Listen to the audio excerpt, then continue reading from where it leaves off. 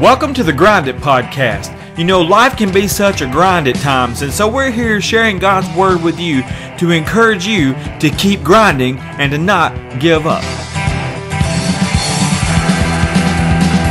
It's time to grind.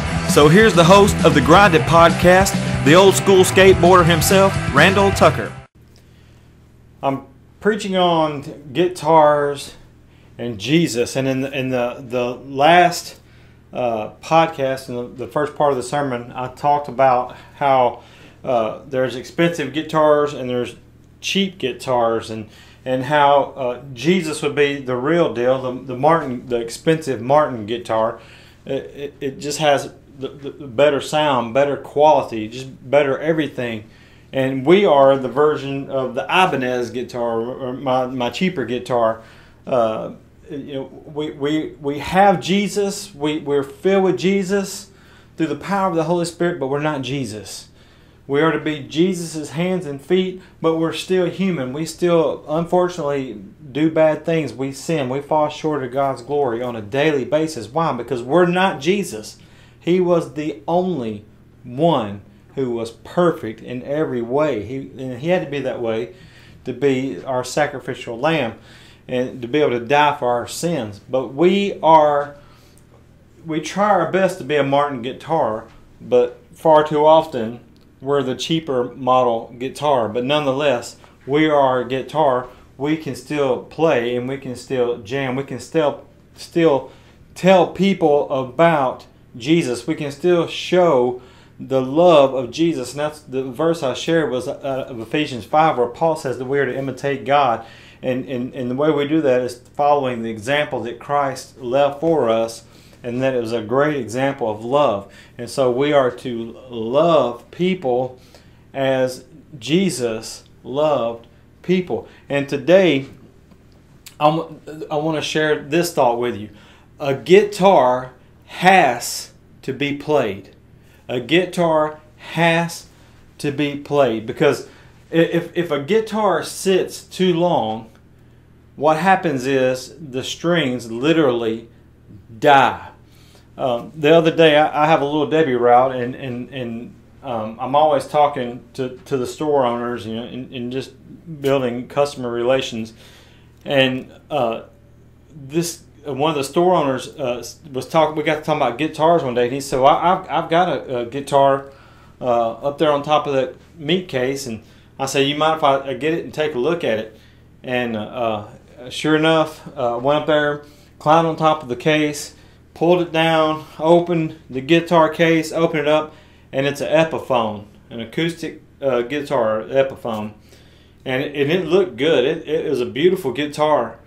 And I picked it up out of the case and went to tune it, went to play it, and it was just a thud. And I said, "Nick," I said, "when is the last time someone played this guitar, man?" He said, "Oh, that thing's been sitting up there for years and years. It's been untouched." He said, "It's probably been at least 7 to 10 years. I said, "Well, I can tell by the way these strings are, because I just went to stroke those strings, and it was literally just a thud." And so this guitar had literally just been sitting up on this case, untouched, in its guitar case. And it kept the dust off of it. It kept the guitar looking beautiful, but the strings, because the guitar hasn't been played in years, the strings, and he even told me, he said it's got new strings on it, but see, he knows nothing about guitars, and he doesn't play guitar. I think he just had it to resell and make money, but he just set it up on this meat case and forgot about it. And so even though the guitar was a nice guitar, even though it was a very beautiful guitar, and even though it had new strings on it, since it hasn't been played in years, those new strings, they literally died, and the only thing they could do was produce a thud. It was just wasting away all these opportunities to be played and to bring enjoyment into somebody's life. It was literally just sitting on top of that meat case, wasting away. And I got to thinking, this is a way a lot of Christians live their lives. They know Jesus, they love Jesus, or at least they say they do. And maybe they even have a good relationship with Jesus. They read the Word and they pray to God. And so they have this good relationship with Jesus, but they're really not involved with the church, their local church. They don't really get involved in people's lives. They just, they have just set themselves, if you will, on the shelf, and they just keep to themselves, and they never share their faith. They never share Jesus. They never show Jesus. They don't imitate Jesus. They just, like the guitar, they just sit in the case and look pretty. And there's a danger in that, because if the guitar sits too long, the strings die.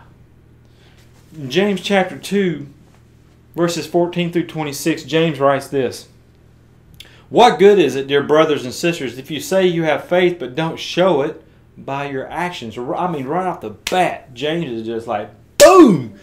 You want to say you have faith, and you want to say you love Jesus, and you want to say you imitate God, and you imitate Jesus.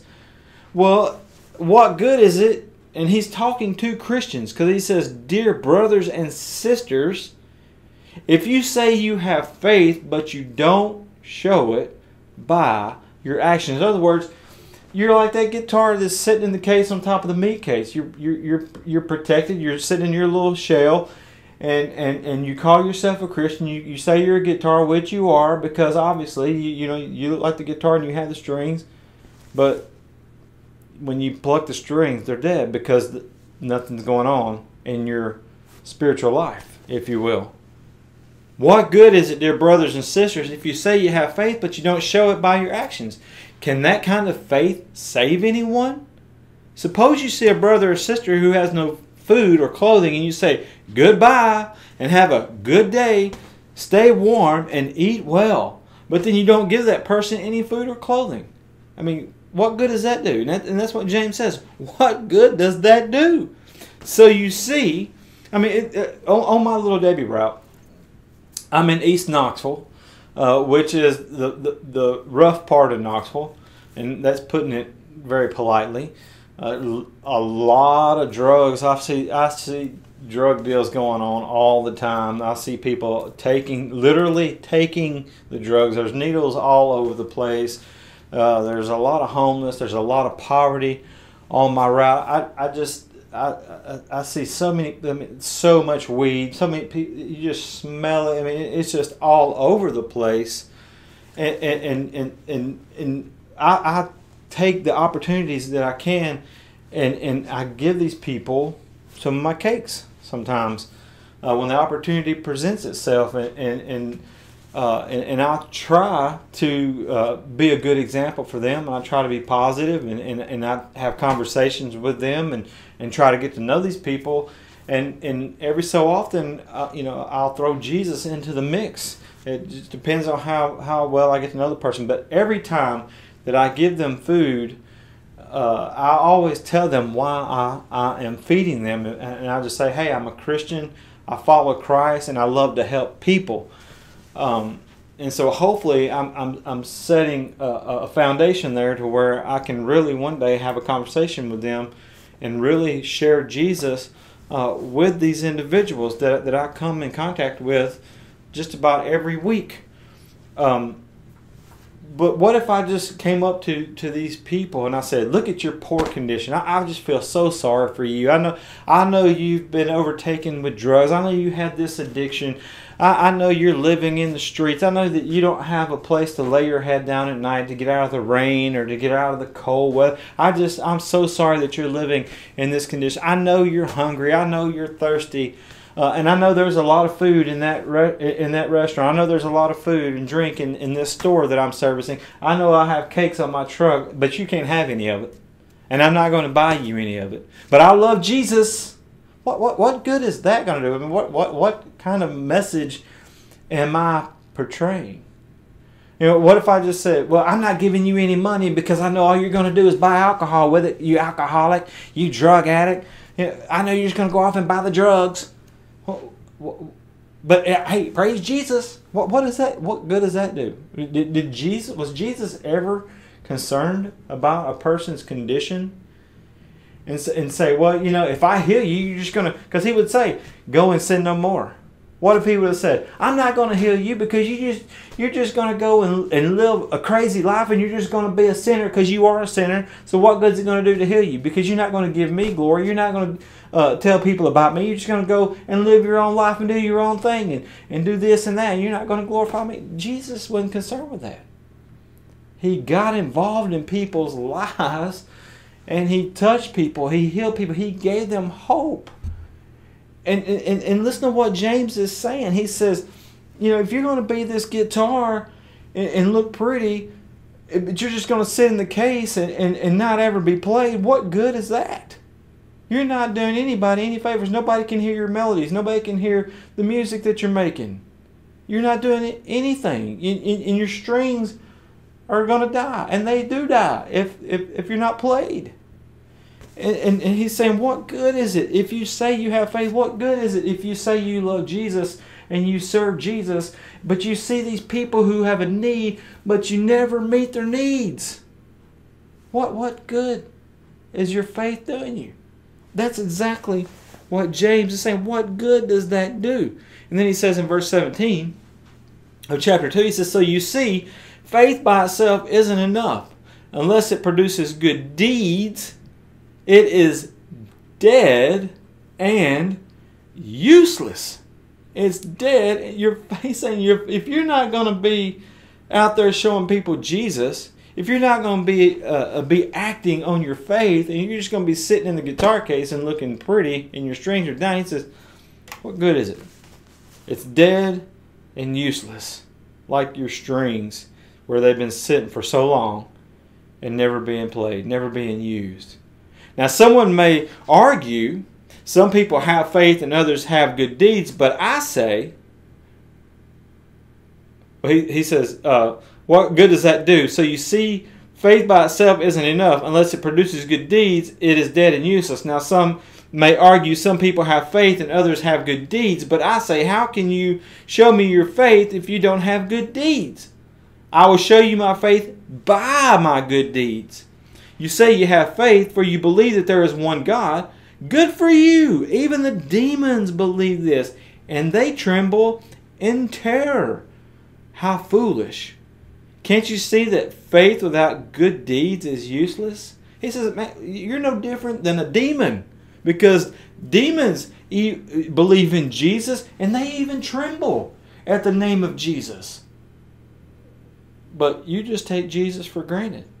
If you're not out there sharing your faith and having good deeds and telling people why you have those good deeds, it's useless. Don't you remember that our ancestor Abraham was shown to be right with God by his actions when he offered his son Isaac on the altar? You see, his faith and his actions worked together. His actions made his faith complete. And so it happened just as the scriptures say. Abraham believed God, and God counted him as righteous because of his faith. He was even called the friend of God. So you see, we are shown to be right with God by what we do and not by faith alone. Rahab, the prostitute, is another example, James says. She was shown to be right with God by her actions when she hid those messengers and sent them safely away by a different road. You know what Rahab did? She lied. Because the people of Jericho knew that those spies were sent into the land to spy out the land. What better place to hide in a prostitute? Hey, we're here to see the prostitute. We're not here to check out the land. We're here, to get us a piece of the action with the prostitute. And so they go into the prostitute's house. She hides them. The spies tell her what's going on, and she says, "Look, I'll help you if you remember me and my family when your God brings you into this land and you destroy the land and take us over." And they said, "Okay, you take this red scarlet material and you hang it outside your window, and when we come to destroy the city and God destroys this city, you and your household, whoever's in your house here inside this wall, the walls around Jericho, that's where her house was, when we see this piece of red, this scarlet material hanging out the window, anybody that's in your house, they'll be saved. And so these people, they come and they knock on the door, Rahab's door, and they say, "Where's the spies?" She says, "What are you talking about?" "Well, I don't have no spies here. I don't know what you're talking about." "Oh, no, we saw them come in here. We know they're in your home." And she says, "They're not here. They're gone. But they were there." See, she lied. But God honored that. God honored her. It was because of her faith. And it was because of her actions that she helped these people of God. And they were able to go back and give their report. And then, a few days later, they come in and conquer the city. And they march around the wall of Jericho 7 times. And on the 7th day, the walls fall. And Rahab and her family are saved. As a matter of fact, if you read the lineage of Jesus found in Matthew 1, you'll see Rahab mentioned in that lineage. God took a prostitute and she fits in the lineage of the Messiah, Jesus. Rahab the prostitute is another example. She was shown to be right with God by her actions when she hid those messengers and sent them safely away by a different road. Just as the body is dead without breath. When we stop breathing, we're dead. Our heart stops beating, our brain stops functioning, our blood stops flowing, we're dead. The body is dead. Just as the body is dead without breath, so also faith is dead without good works. And people say, "I don't have to work to be saved." You're exactly right. You don't have to work to be saved. We're saved by grace through faith. But if we don't work because we are saved, because Jesus didn't save us to be satisfied, Jesus saved us to work. And we don't want to work because we don't like that. We work 40 hours a week, or we work 50 hours a week, or we work 60 hours a week, and we're tired. And we don't want to think of church as work. We don't want to think of serving God as work. We want to come to the church building and we want to go to the services and we want to sit on our butt and not do anything. That's why today you have to beg people. It doesn't matter how big the church is. You could have 5 people, you could have 50 people, you could have 500 people, you could have 5,000 people.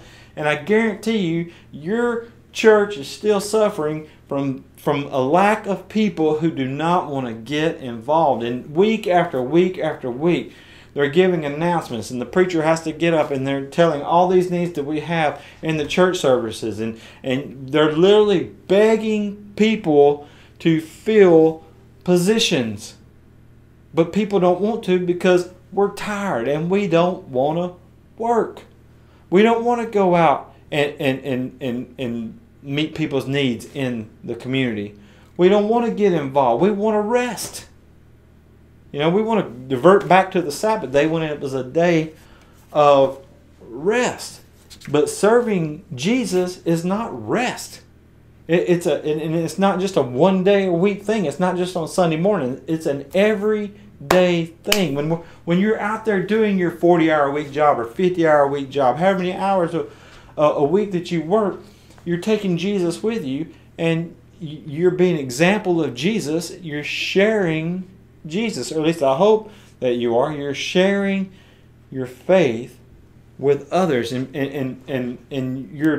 you see a need when you're in the line at Walmart, you're in the line at Dollar General, you're in the line at the grocery store. Just listen to the people that are around you. And here's the thing: don't be just so caught up in yourself. Sitting back there in the guitar case looking pretty and not collecting dust with your strings down. Don't be so selfish and just worried about yourself. Listen to other people. And here's the thing. If we will just listen to other people, they will tell you their need. And when you hear their need, just don't say, "Oh, bless you, I'm going to pray for you." And then never go home and pray for them. Just say, "How can I help meet your need?" And actually get involved. I mean, that's what Jesus did. He got involved in people's lives. When you see the church beginning in Acts chapter 2, and you see Paul and Barnabas go on these missionary journeys and start these churches. How do you think they started those churches? They literally got involved in people's lives. I mean, when the first convert that Paul had in Europe was a lady named Lydia. He was going there because of the Macedonian call, and he's expecting, these crowds of people who, wanted to hear about Jesus. But no, he goes in to Philippi, and only thing he could find, he couldn't find anybody. And he goes to the river, and there's this woman and a group of her friends, and they're praying by the river. And Paul decides to get involved in their conversation, and in their conversation, he starts to tell them about Jesus. And they wanted to hear more about Jesus, and they end up being obedient to the gospel and its message, and they're baptized for their mission, their sins. And Lydia starts a church in her home. It's about our faith, but it's also about our actions.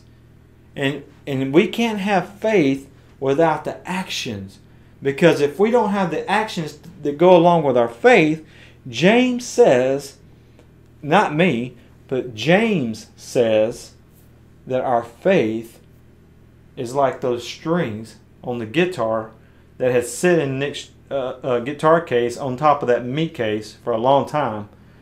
The strings just die. We're dead.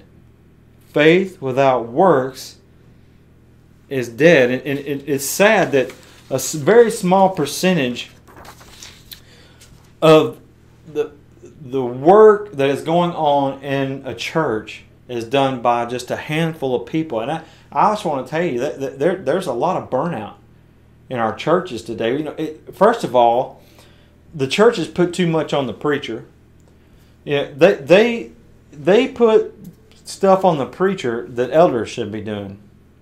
Well, he's a paid position, and he's the only one that's paid. And you might have a few other little ministers that do certain things, get paid, like a worship minister or a family minister, whatever, who gets paid a little part-time salary or whatever, and they may have a few responsibilities, but the church puts way too much on a preacher, and a preacher gets burned out really, really fast. They should be doing, they got the preacher doing all the visitation, doing the funerals, and doing the weddings, and preaching every week, and making sure this is done and that's done. And in smaller churches, they do everything. Because I've worked with a lot of smaller churches. I was the janitor. I was everything. I did it all. And with all of that comes burnout. And so I would say to the churches, read your Bibles. Read the responsibilities of church leaders and divide it up the way it should be. And just because you pay a guy doesn't really mean that you should put all the responsibility on the one dude. Because it's every Christian's responsibility to do the same thing that we put on what we call the pastor. But in reality, when you read the book of Acts and the church begins, and even when Paul was going around starting these churches, Paul and Barnabas, there are pastors. Every time a pastor is mentioned in the New Testament, when the church began, it's always plural. There's more than one. There's just not one pastor with a whole bunch of little minions underneath him where he's, being authoritarian over these people. It's not like that. They're pastors. It's plural. Elders, bishops, presbyterians. It's all the same thing. They're church leaders. Then you have deacons who also help out with some stuff. And when you read the book of Acts and you see these qualifications for elders and deacons in Timothy and Titus, you see this. So why do we put all the responsibility on this one man just because we pay him? It's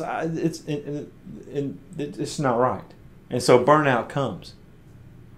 Not only look the part, but be the part. Play. Get involved. Know your role. Whether it's playing in a worship band, whether it's singing in a worship band, whether it's preaching, or whether it's being an elder or a deacon or a Sunday school teacher or being just a person out in the crowd that shakes a hand when somebody walks through the door, or whether you don't even get involved in a church service, but yet you cook for others, or you make phone calls to encourage others, or you send emails to encourage others, or you send greeting cards. There's just so many things that we can do to encourage others. You have a part. You have a role. The Holy Spirit has given you a special talent, a special ability. And my challenge is to you is to use it. If you hadn't used it in a long time, please pick it up and use it. Create, renew, restore. And then I will teach transgressors your way. It is my prayer today that you will allow God to use you to bring Him glory. That you will allow God to use you, not just in mighty ways, but in small ways. Because in those small things that goes unnoticed, God is glorified in a mighty way. And people are encouraged to keep on keeping on. And that's what we do with the Grind It podcast. We encourage people to not give up and to keep going. And if you would do your part and not only have faith, but share your faith and be the hands and the feet of Jesus and be the example of Jesus and love others like Jesus loved others, you will encourage them to not give up, but to keep going. God bless you. And you can go back and listen to part 1. This was part 2 of the guitar sermon. There will be a part 3 and a part 4 and maybe even a part 5. So I hope that you will come back and listen to part 3. God bless you. Have a great day. Thank you for listening to the Grind It podcast today. May God bless you. If you have any comments or questions, you can email them to us at thegrinditpodcast@gmail.com. If you would like Randy to come and speak at your church or your next event, you can contact him through that same email address. Also, I would like to thank Jody Foster's Army, also known as JFA, for their song Abba, as we use for our intro and our outro off their untitled 1984 album. May God bless you, and remember, keep your eyes on Jesus and keep grinding.